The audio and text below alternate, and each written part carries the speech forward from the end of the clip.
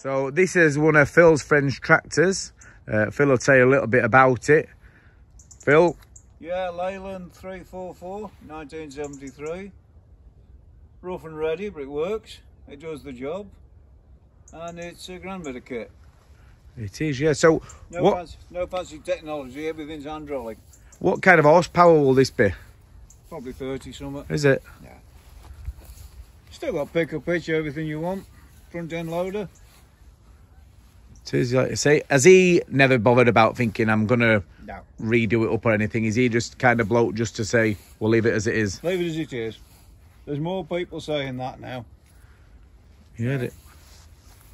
But So yeah, what are these like to reliability compared to obviously They're good. Ferguson's and stuff? Are they or Fords? They're good. They're good, reliable beast. They're solid lump, solid engine. So what engine would be in this then? 4-cylinder, that's as much as I can tell you. Yeah.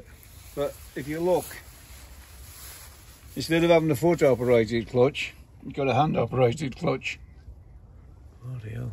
For your PTO. Yeah. So Yeah, you got your normal foot clutch, but then you've got your hand PTO for your hand clutch for your PTO. what does he do with this and what's he using it for? Mucking out, feeding his horse, general stuff. I've been using it for put the mower on the back of it and run round with it. What, and it runs fine, yeah? Yeah, I mowed a lot with it a few months back when it was dry. Yeah. Well, how many acres is he then roughly about? 10. Is he, yeah? Yeah. Is it something you see yourself maybe ending up with when he's finished with it? Maybe so. So what kind of value is something like this then? Because looks-wise at that. Mechanically, it's sound. It just wants the cab sorting. Yeah. I've got the doors for it, the glass is in the doors. It just wants to tighten up.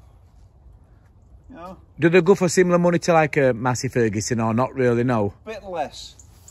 Which is a shame because that's the first one I've ever driven. Yeah. And I'm very, very impressed. I mean, that's got 10-speed gearbox against an 8 of a Fergie.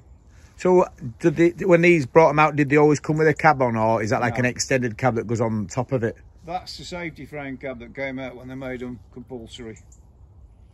But yeah, like you say, it looks very well used, doesn't it? Does that? Yeah, I don't know what hours it's done. The clock stopped years ago.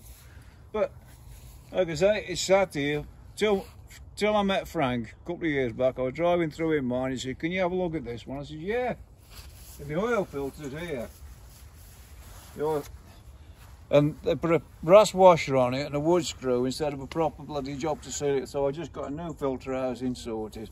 So you can still get parts for these as well, then, can you? Oh, easy. Easy. Oh, they take a bit of getting second hand. What, painting? Exhaust. It's a bit... Yeah, just to stop all, yeah, it's something that you could obviously... I don't bother about it. It runs. But yeah, like I say, it's nice just to see other people's tractors, I guess, isn't it? There'll be a lot of these out there in this condition as well, won't there? So it's one of them, I think if you were to start renovating that, it costs you a lot of money as well. I want it to do that because it's like, they'll have a lot of work to do to something like that. And if it's running fine, why not? It leaks a bit of oil, it chucks a bit of black smoke out. It's 73, that's what, 83, 93, too, that's 50-year-old. It's entitled to puff a bit. It is, yeah. A 50-year-old woman would be puffing, I think, as well. She would the work I'd put it through. Yeah.